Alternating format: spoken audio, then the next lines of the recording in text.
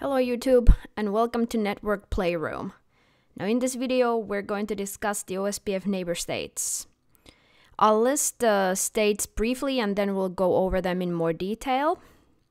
And as you can see, I have a diagram on the screen from firewall.cx, so you can follow that as I describe the Ospf neighbor states. So let's get to it. So the Ospf neighbor states are down, init, attempt, two-way, ExStart, exchange, loading, and full. Now some of these are stable states and some are transitional. The two-way and full states are stable Ospf neighbor states.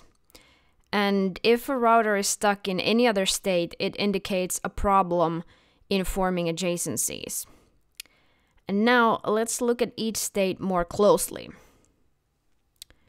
So the down state is the first Ospf neighbor state, and it means that no hello packets have been received from the neighbor. And in a fully adjacent state, which is the last state, if the router doesn't receive a hello from the neighbor within the dead interval, or if the manually configured neighbor is being removed from the configuration, then the neighbor state changes from full to down.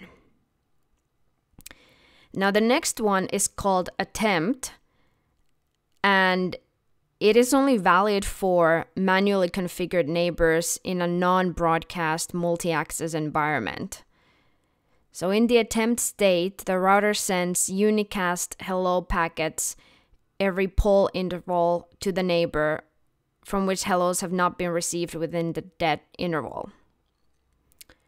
So yeah, this state, the attempt state, applies only to NBMA networks. I know we haven't discussed the different Ospf network types yet, but we'll get to that at another time. But next up, the init state specifies that the router has received a hello packet from its neighbor, but the receiving router's ID was not included in the hello packet. And when a router receives a hello packet from a neighbor, it should list the sender's router ID in its hello packet as an acknowledgement that it received a valid hello packet. So you can see that here in this phase.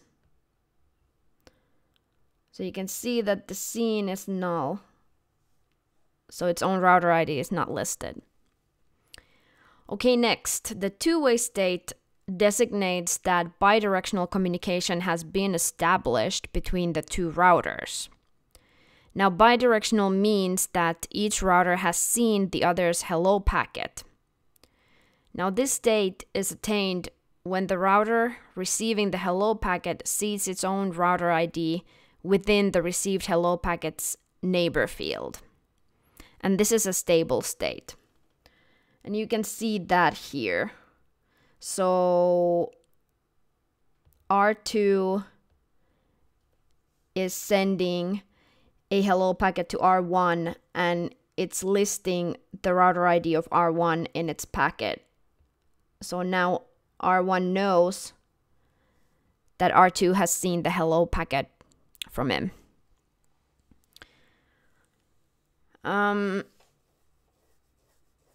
Okay, so there's another thing to the two-way state.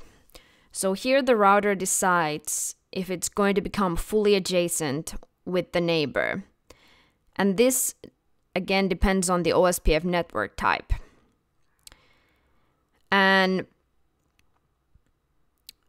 on broadcast and non-broadcast multi-access networks, a router becomes fully adjacent only with the designated router and the backup designated router. And it stays in the two-way state with all other neighbors. But on point-to-point and point-to-multipoint networks, the router becomes fully adjacent with all connected routers. And at the end of this state, the DR and BDR for broadcast and non-broadcast multi-access networks are elected. So we haven't talked about the designated router and backup designated router yet either, because that concept really applies to these two types of OSPF network types, which I haven't introduced yet. But that's enough to know for now, just that the DR/BDR election happens in this state, in the two-way state. Okay, let's proceed. So once the DR and BDR are elected, the actual process of exchanging link state information can start between the routers and their DR and BDR. And this is when we move to the ExStart state. So the routers and their DR and BDR establish a master-slave relationship and choose the initial sequence number for adjacency formation. So establishing the master and slave roles is key to the packet flow. The router with the higher router ID becomes the master and starts the exchange, and as such, is the only router that can increment the sequence number. So in our scenario here, R2 has the higher router ID, so it will become the master. And R1 will be the slave.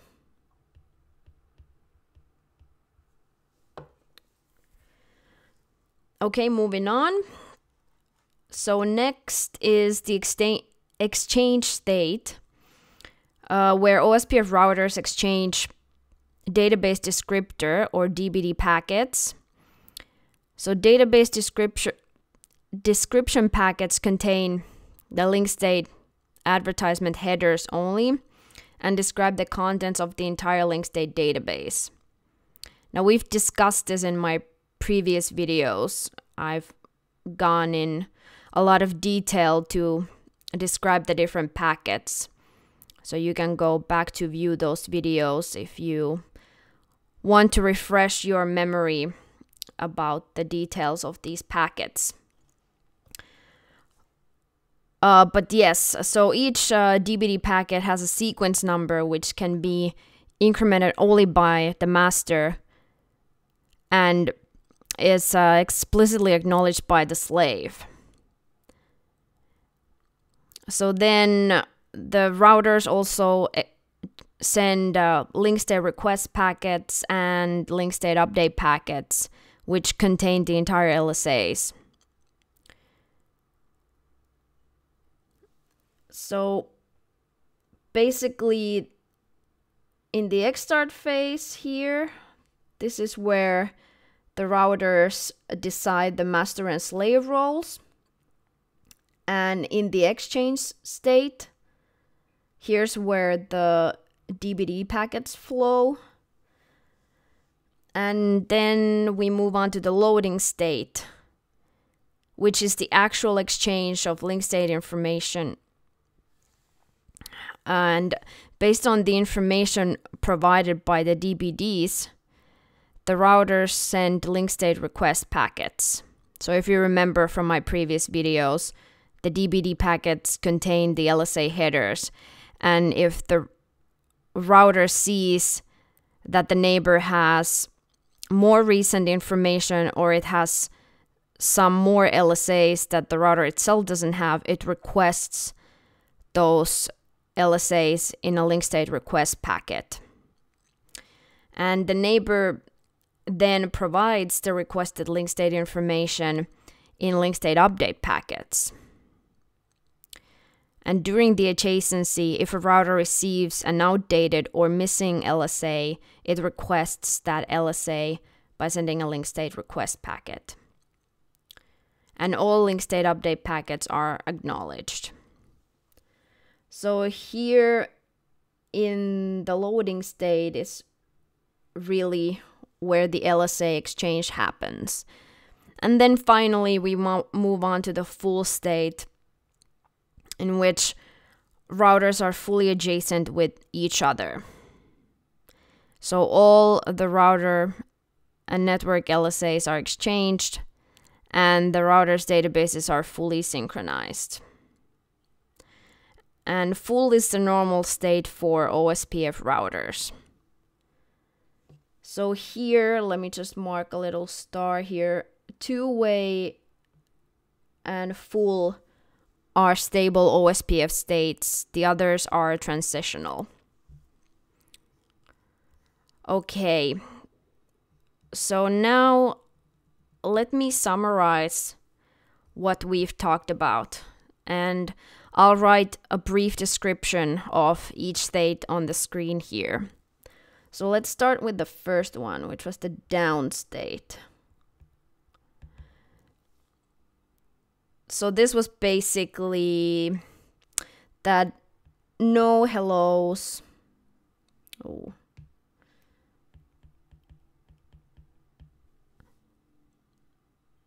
have been received from the neighbor. So no hellos from neighbor. And I'm gonna jump over attempt because it only applies to NBMA networks. So we'll go straight to Init. And this meant that the router has received a hello from the neighbor, but it did not see its own router ID in the packet. So received hello from neighbor, but did not see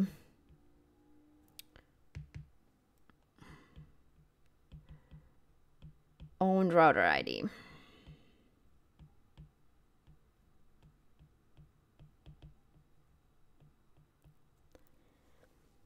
And then we have the two-way state.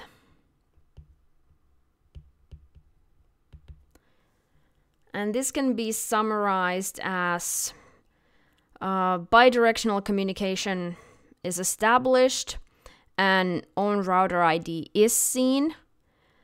And this is where the possible DR/BDR election also happens. Okay.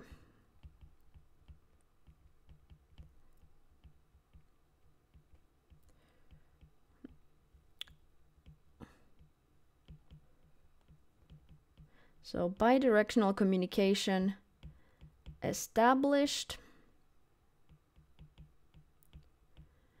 and seen on router ID.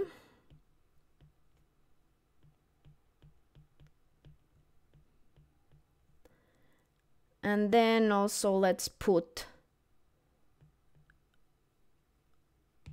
the possible DR/BDR election.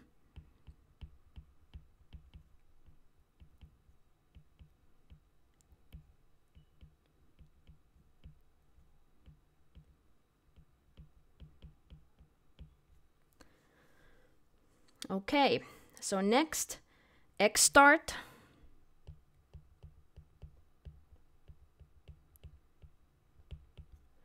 And this was the master/slave election.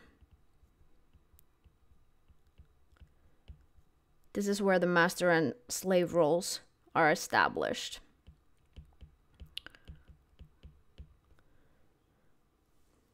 And next, we had the exchange state.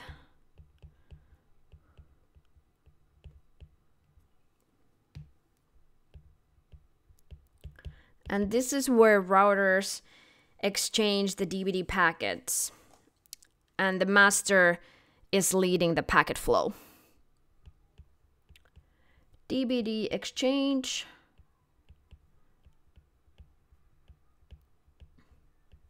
Led by master.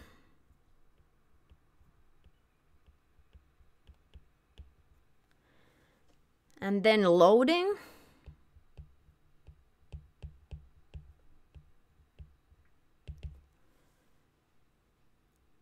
And in this state, the neighbors exchange LSAs. So we'll write that neighbors exchange LSAs. And finally, the full state.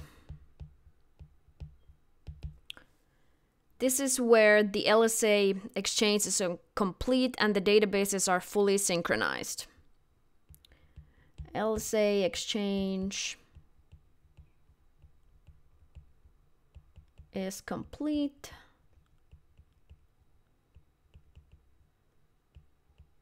And databases are fully synchronized.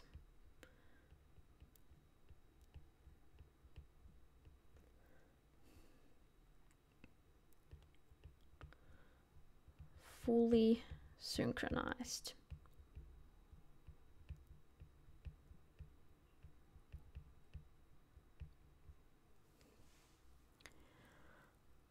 Okay, that's it about the Ospf neighbor states. Thank you again for watching, and I'll see you in the next video.